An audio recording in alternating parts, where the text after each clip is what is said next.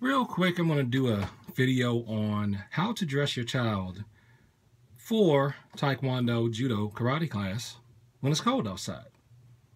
Simple.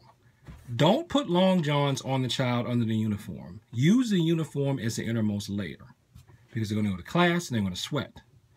So unless you have a change of clothes that you're going to have the child change into out after class, on the way to class and from, you put on the uniform like you do as normal, then put your windbreaker pants or outer layer over top of that, so that when the child comes in, they're not going to be extraordinarily hot, because odds are where you're working out is going to be heated a little bit because it's cold outside.